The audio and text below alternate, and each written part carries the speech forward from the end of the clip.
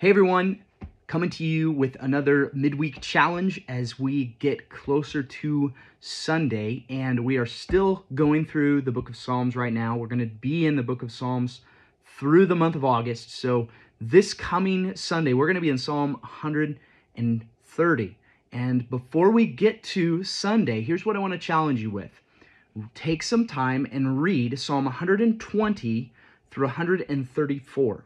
120 through 134. The reason is, in the midst of Psalms, there's this grouping of Psalms called the Psalms of Ascents, is what they're labeled, and many of you will have that label right under the chapter number itself.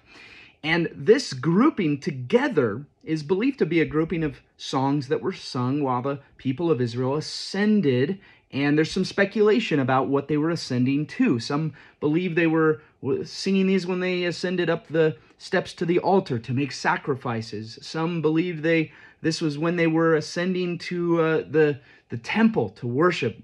Others believe that this was maybe when they were returning from Babylonian captivity and coming to back into Israel as a whole. So regardless, what you're going to see in these is a focus on the redemptive promises of God. And more specifically, we see several of these attributed to David, several to Solomon, and some not attributed to anyone.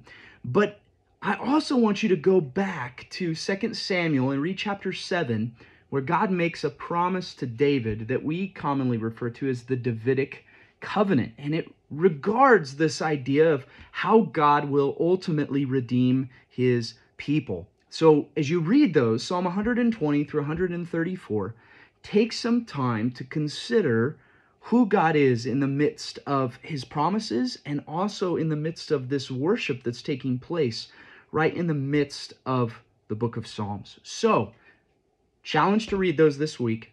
And don't forget, Lord willing, this coming Sunday, we will not be here at E-Free itself, but we will be out at Faith Bible Camp for our annual church picnic. We've got baptisms, we've got lifeguards, so there'll be swimming. Really looking forward to that day. Slight chance of rain right now, but the chance of rain seems to be at night, so we're still hoping, but we'll update you if that changes. Hope you can join us this coming Sunday. We're going to kick things off out there at Faith Bible Camp at 10:30, so hope to see you there.